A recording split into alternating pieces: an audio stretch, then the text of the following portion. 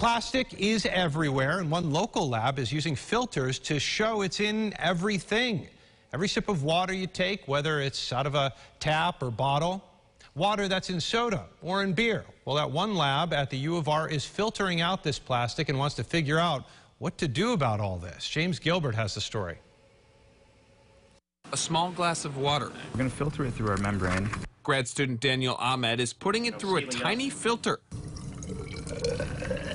They test all different sources. The first set of experiments I ever ran with tap water was with the third floor drinking fountain. That's where I go to fill up my water bottle every single day. Look at this. This looks clear. This looks clean. But in reality, there's so much there that you can't see. When you get the microscope, here's a clean filter. And after the water goes through... Oh, I think we caught a glass shard on there, too.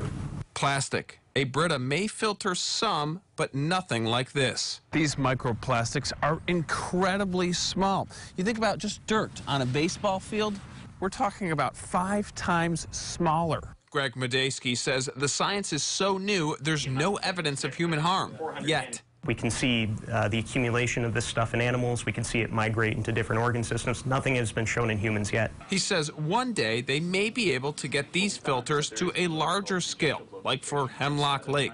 But in the meantime, plastic is in all liquids. It actually made me stop using the water fountain for a bit. I've kind of tapered off from there. I reluctantly go there and fill it up. This unavoidable plastic is now part of our world, as much as it is part of our lives.